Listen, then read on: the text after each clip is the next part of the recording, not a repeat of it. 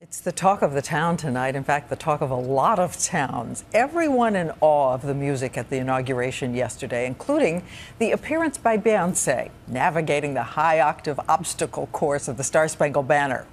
But tonight, some people have raised questions. Was she singing with help from a tape? ABC's David Wright with the story behind the music.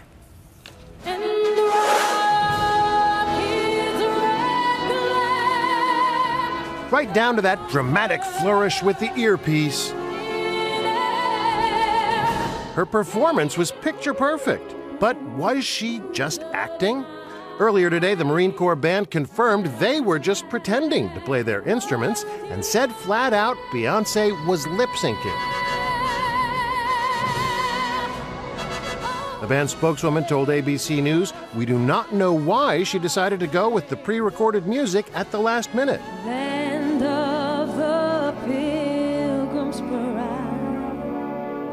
On the platform, her fellow performers, who did their portions live, presumably thought she was singing live too. Let freedom ring. Watch Kelly Clarkson closely here.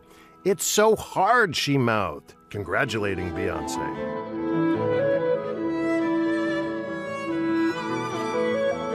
There is a precedent. Itzhak Perlman and Yo-Yo Ma played air violin and cello at Obama's first inaugural. It was cold enough that day to snap the string on a Stradivarius.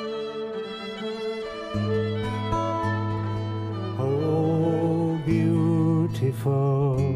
Yesterday was cold enough to worry James Taylor. For amber waves of grain. It's always hard for a guitar player to play when it's cold because your hands sort of stiffen up. You know, I was very relieved to have gotten through it without any major train wrecks.